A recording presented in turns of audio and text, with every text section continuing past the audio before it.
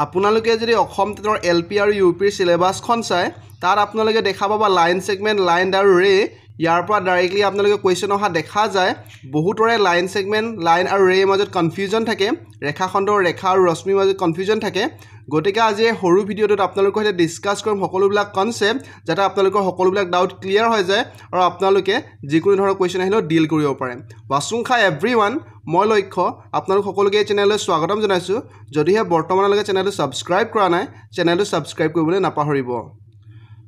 ফাৰ্ষ্টত আপোনালোকক জনাই দিওঁ যে যদি আপোনালোকে ভিডিঅ'টো ভাল পায় লাইক আৰু কমেন্ট কৰিব আপোনালোকে লাইক আৰু কমেন্ট কৰিলে মোৰ ভাল লাগে ভিডিঅ' বনাবলৈ আৰু আপোনালোকে কনসেপ্টটো ক্লিয়াৰ হৈছে নাই হেতু আপোনালোকে কমেন্টত জনাবলৈ নাপাহৰিব ফাৰ্ষ্টত যদি ডিসকাস কৰো লাইন সেগমেন্টৰ বিষয়ে লাইন সেগমেন্ট মানে অসমীয়াত কোৱা হয় ৰেখাখণ্ড যদি কাৰোবাৰ প্ৰশ্ন হোনালে এডাল কি হয় বুলি সকলোৱে আনসাৰ দিব এডাল লাইন হয় বুলি কিন্তু এডাল প্ৰকৃততে লাইন নহয় এডাল লাইন সেগমেন্টে হয় ৰেখাখণ্ডহে হয় মানে লাইন সেগমেন্টৰ ৰেখাখণ্ডৰ এটা আৰম্ভণি পইণ্ট থাকে এটো হল ইয়াৰ আৰম্ভণি পইণ্ট আৰু এটা এন্ডিং পইণ্ট থাকে এটো হল ইয়াৰ এন্ডিং পইণ্ট নিশ্চয় আপোনালোকে ক্লিয়াৰ হৈছে লাইন সেগমেন্টৰ লাইনৰ এটা টুকুৰা হয় গতিকে ইয়াত লাইন সেগমেন্ট বুলি কোৱা হয় মানে ৰেখাৰ এটা টুকুৰা হয় হেকাৰণে ৰেখা খণ্ড কোৱা হয় ইয়াৰ এটা ষ্টাৰ্টিং পইণ্ট থাকিব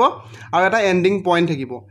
ষ্টাৰ্টিং পইণ্ট আৰু এন্ডিং পইণ্ট থাকিলে তাক লাইন সেগমেন্ট বুলি কোৱা হয় মানে ৰেখা খণ্ড বুলি কোৱা হয় তাৰ নেক্সটটো হল লাইন লাইন মানে ৰেখা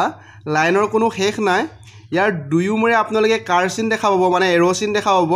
যিটো ইয়াক অসীমলৈ বাঢ়ি যোৱা বুজাব মানে ইয়াক এফালেও বহাই যাব পাৰি এফালেও বহাই যাব পাৰি গতিকে ইয়াৰ দুয়োমৰে এৰোচিন থাকে কাৰ্চিন থাকে যেতিয়া আপোনালোকে দুয়োমৰে কাৰ্চিন থকা দেখা পাব তাক আপোনালোকে লাইন বুলি চিনি পাব গতিকে এই লাইনৰ এটা টুকুৰাটো ইয়াৰ পৰা ইয়ালৈকে যে টুকুৰা এটা লওঁ এই টুকুৰাটোকে লাইন সেগমেন্ট কয় যাৰ বিষয়ে আমি অলৰেডি ডিসকাস কৰিছো এই লাইনৰ টুকুৰাটোক ৰেখা খণ্ড বুলি কোৱা হয় ৰেখাখণ্ডৰ এটা ষ্টাৰ্টিং পইণ্ট থাকে আৰু এটা এন্ডিং পইণ্ট থাকে কিন্তু লাইনৰ কোনো ষ্টাৰ্টিং পইণ্ট নাথাকে বা এন্ডিং পইণ্ট নাথাকে ই অসীমলৈ বাঢ়ি যায় ইয়াত এৰোচিন থাকে ক্লিয়াৰ হল কনসেপ্টটো তাৰ নেক্সট হল ৰে ৰে মানে অসমীয়াত কোৱা হয় ৰশ্মি ৰে এটা ষ্টাৰ্টিং পইণ্ট থাকিব আপোনালোকে এটা ষ্টাৰ্টিং পইণ্ট থাকিব আৰু ষ্টাৰ্টিং পইণ্টৰ পৰা ই বাঢ়ি গৈ থাকিব ইয়াৰ কোনো এন্ডিং নাই মানে ইয়াৰ এটা ষ্টাৰ্টিং পইণ্ট থাকিব আৰু এটা মৰে ইয়াৰ এৰোচিন থাকিব মানে কাৰ্চিন থাকিব যদি আপোনালোকে এনে ধৰণৰ দেখা পায় তেনহলে ইয়াক ক'ব আপোনালোকে ৰে বুলি যাৰ ষ্টাৰ্টিং পইণ্ট থাকিব কিন্তু এন্ডিং পইণ্ট নাই এৰোচিনডাল থাকিব কাৰ্চিন থাকিব যেটো অসীমলৈ বাঢ়ি যোৱা বুজাব ক্লিয়াৰ হল কনসেপ্টটো নেক্সট ইয়াৰ ওপৰত ডিসকাস কৰিম কেইটামান মাল্টিপল চইচ কোৱেশ্চন যাতে আপোনালোকৰ সকলোবিলাক ডাউট ক্লিয়াৰ হৈ যায় ভিডিঅ'টো যদি ভাল পায় আপোনালোকে কমেন্ট কৰিবলৈ নাপাহৰিব ফাৰ্ষ্ট কোৱেশ্চনটো হল যে what is the dotted part of the figure বিলো তলত যেটো ফিগাৰ দিয়া আছে সেই ফিগাৰটো এই ডটেড পাৰ্টটো কি হয় বুলি সুধিছে আপোনালোকক এই যোনটো ইয়াত ফিগাৰ দিয়া আছে সেই ফিগাৰটো ডট ডট কে যেটো আছে হেতু কি হয় বুলি সুধিছে লাইন হয় নে এ ৰে হয় নে লাইন সেগমেন্ট হয় আমি অলৰেডি ডিসকাস কৰিছো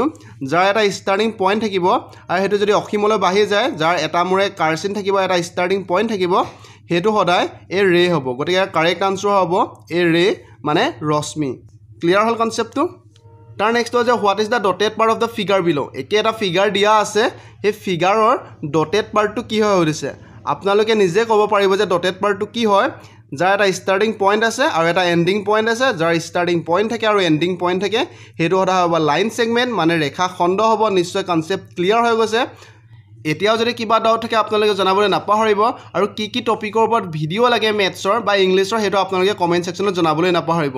যদি ভিডিঅ'টো ভাল লাগে লাইক কৰি দিয়ক শেয়াৰ কৰি দিয়ক আপোনালোকৰ ফ্ৰেণ্ডছৰ লগত আৰু বৰ্তমানলৈকে যদি চেনেলটো সাবস্ক্ৰাইব কৰা নাই চেনেলটো সাবস্ক্ৰাইব কৰিবলৈ নাপাহৰিব থ্যাংক ইউ ধন্যবাদ